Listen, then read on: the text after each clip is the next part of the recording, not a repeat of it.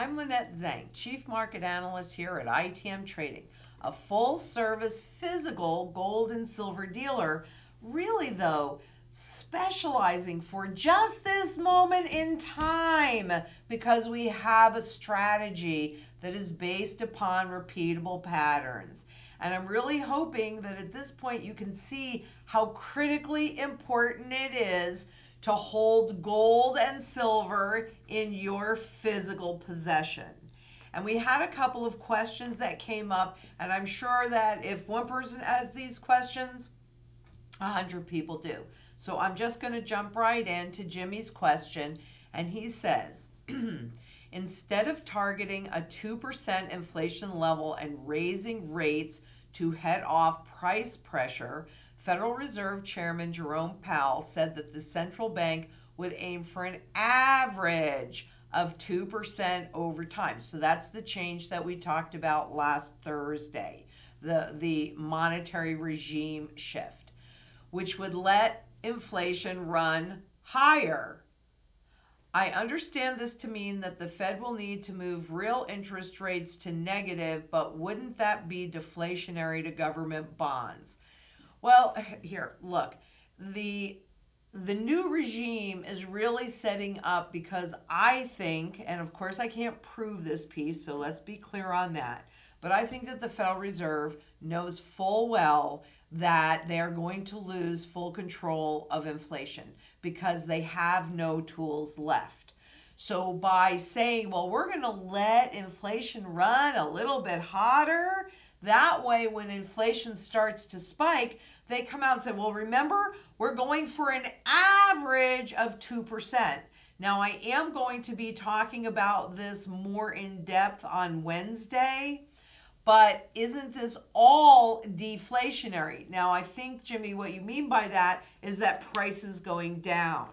And yeah, all of this is deflationary, and keep in mind that there is really only one way to fight deflation, and that is with inflation.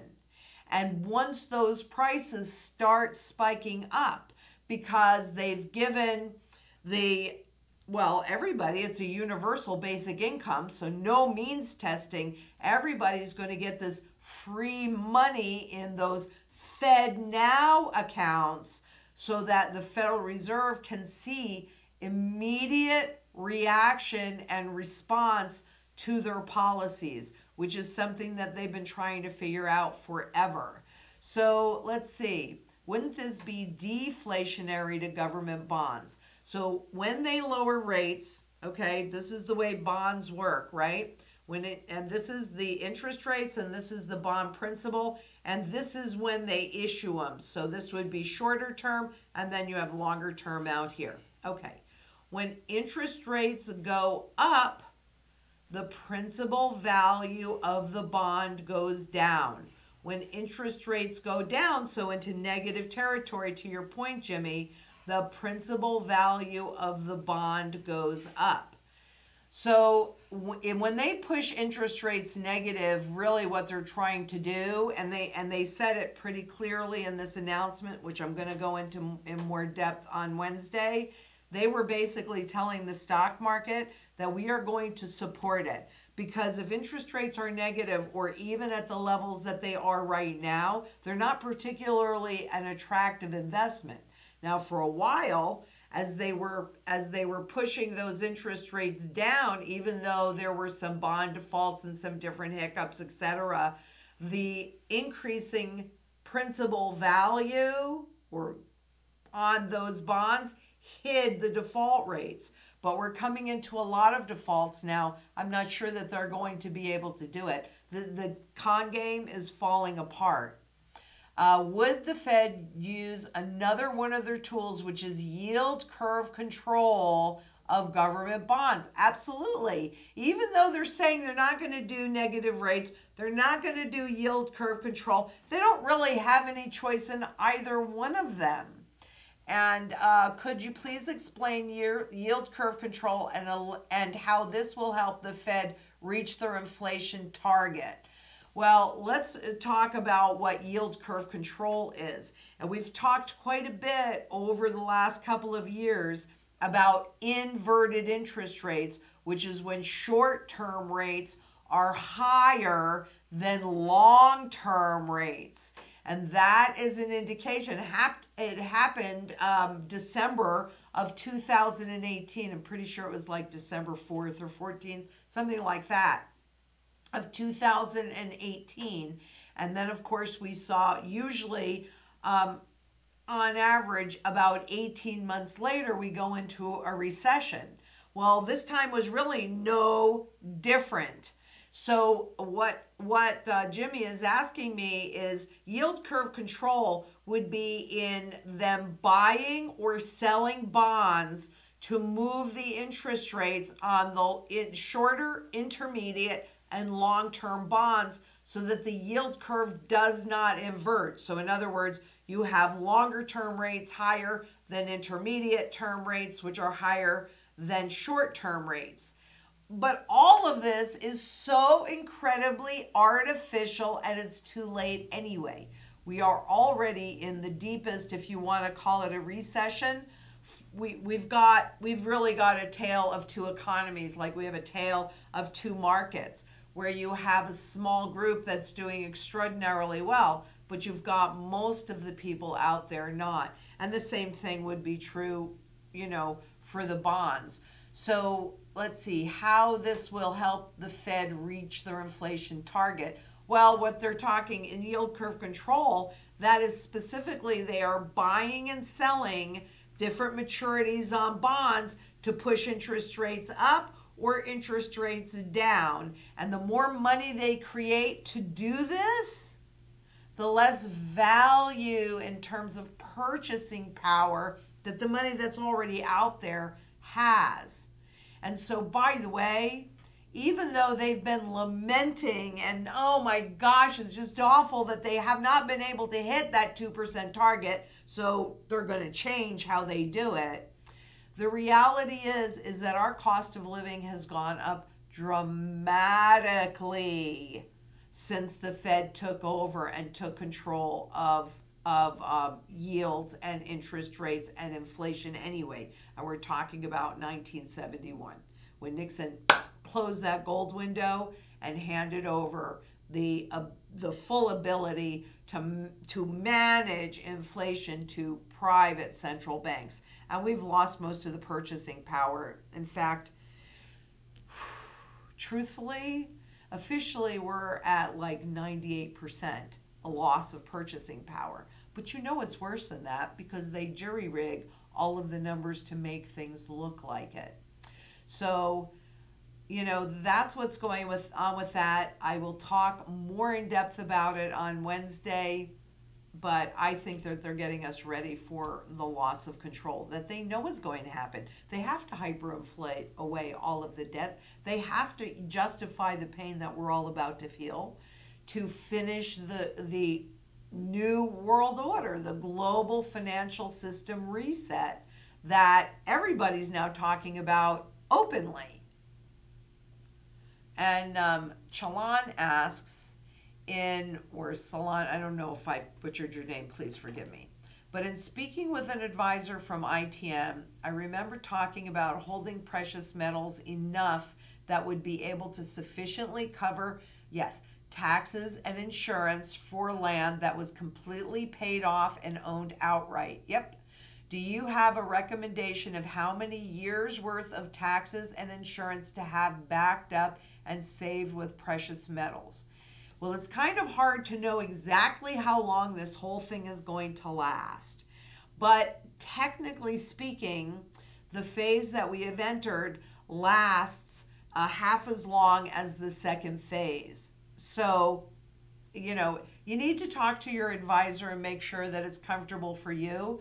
But I have personally 10 years or so worth of that kind of gold, the barterable gold for taxes. You can also do it with silver, but I like to plan for 10 years. That may or may not be suitable for you. So again, talk to one of the consultants, talk to your consultant and discuss it, but that's what I like. With the digital dollar and Fed Now accounts, would you see it wise or necessary to use Fed Now accounts in limited ways? Absolutely. Or do you think they should be stayed away from until we have no choice? Well, they're going to make it so that we have no choice. And they're also going to make it that it's really attractive. And so how easy would it be to take that universal basic income, $1,200, $2,400, $4,000, whatever that number is going to be in terms of digital dollars, and put them in that account? And when they do go to negative rates, you're watching that principal decline. So, would I see it wise or necessary? Here's what I see wise and necessary. You want to hold physical gold outside of the system because you can always convert your gold into any currency, whether it's digital dollars or paper dollars or foreign currencies. So where I used to think in my personal strategy that at the end of this reset, when we had a currency that was a lot more stable, that I would convert a chunk and just keep my dynastic gold and then some over here for protection. Well, that's not the way I feel about it now, because I definitely don't want to go into digital dollars. I'm going to be forced to use them. We're all going to be forced to use them. But I would rather convert my gold into the digital dollars as I need them rather than allowing them to attack my principal, because that's really what the digital world enables. They can have an unlimited number after we go to point. And then let's see, sorry, there was one more part to that question. I'm really interested with any new information or insight you would have on the digital dollar Fed Now accounts. And again, I'll be talking about that Wednesday, but I'm paying close attention. And so I'm 100% certain this is not the last time, or even this week is not going to be the last time that we're going to be talking about this, because we're going to watch this evolve. We have absolutely positively had a monetary regime shift. And I got to tell you, in 1971 when it happened, I was, like 17 years old. So I was old enough to kind of feel the energy, but I didn't know that anything had happened or anything had changed. Neither did my parents or my uncles or my aunts, and my Uncle Al, who had safes full of gold, the pre-33 coins, they'd come over on a Friday night and they would play poker, penny poker. And, I would listen to those conversations and I never heard them talk about that. So my bet is the general public had no clue. Even when Nixon came out and said it, it didn't seem like that big a deal. Just like what happened Thursday, it didn't seem like that big a deal. I mean, the markets were talking about lower for longer. They're going to keep interest rates down.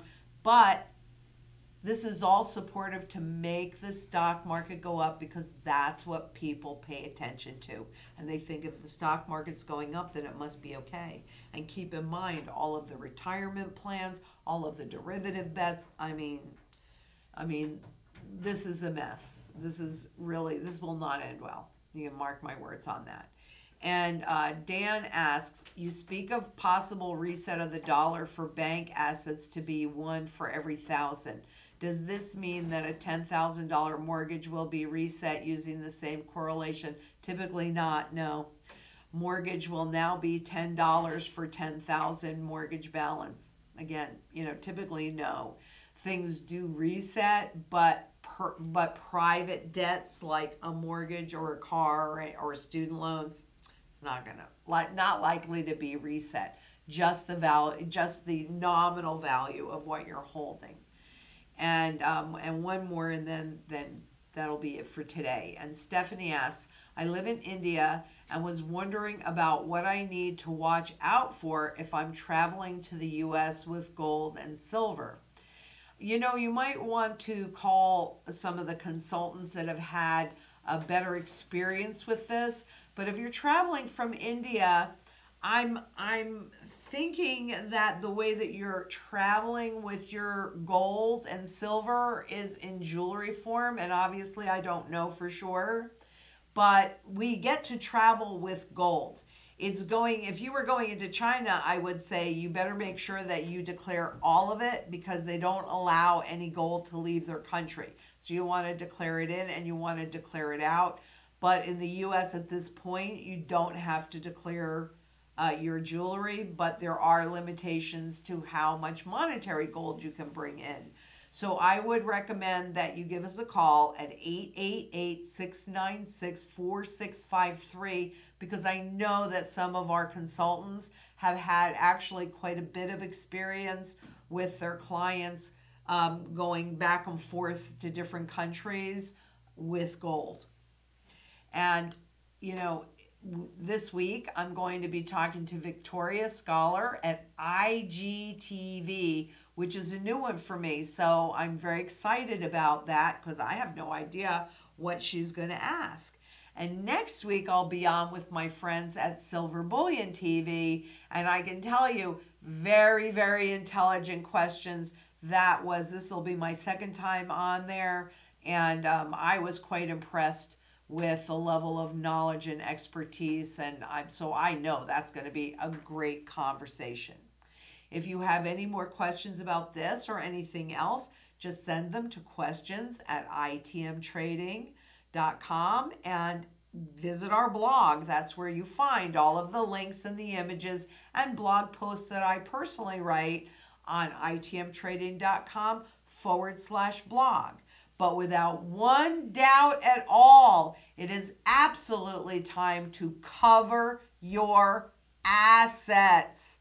And you do that with the Wealth Shield, which is physical gold, physical silver in your possession. Because quite honestly, if you don't hold it, you don't own it.